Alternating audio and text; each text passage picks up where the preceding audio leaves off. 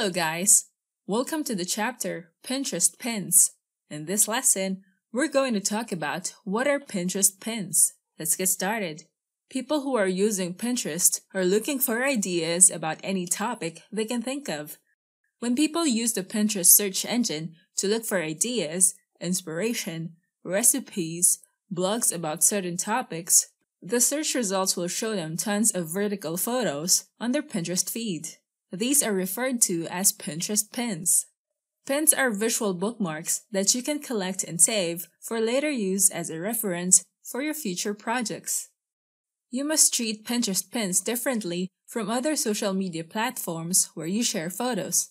Pins can help brands get their content discovered, and pins are more likely to be saved and shared by other Pinterest users if it has prominent text overlays. These text overlays help people learn what your pin is all about. Most pins are linked to blogs, articles, or e-commerce websites, so it's a great platform to increase web traffic. When people browse their feed to look for content, they are searching for pins that catches their attention. As a content creator, you must make your pin stand out from the other pins that are shown on the search results. Now let's take a look at different types of pins that you can see on Pinterest. How-to guides. This is a great type of content where people want to know how they can learn to build something.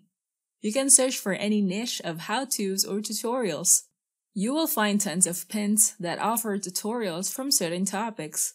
The pins that stand out from these how-to tutorials are pins with images that show the end result of the tutorial.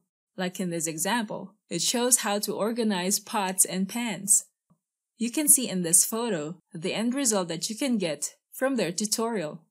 And it's also a great idea to use multiple photos that will show the different results that people can get from following the guide. As a viewer, you want to see how this guide will help you. Do it yourself. With DIYs, these pins can showcase products that are used for ideas or projects like organizing your home hacks.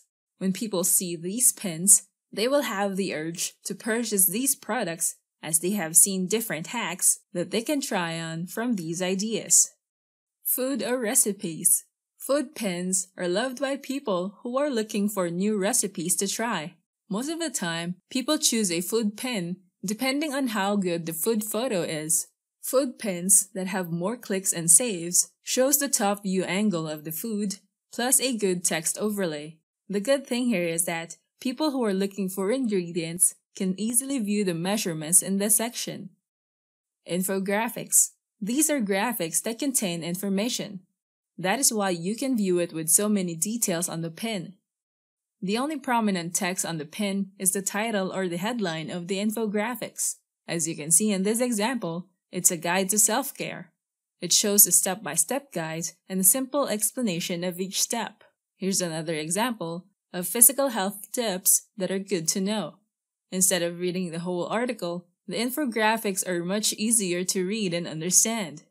It shows a few tips so you can easily finish reading the details. Now that you know what are pins, we can now proceed to the next topic, how to create pins. I'll see you there. Thanks for watching. Don't forget to like and subscribe and go to technicforce.com for more tools and training.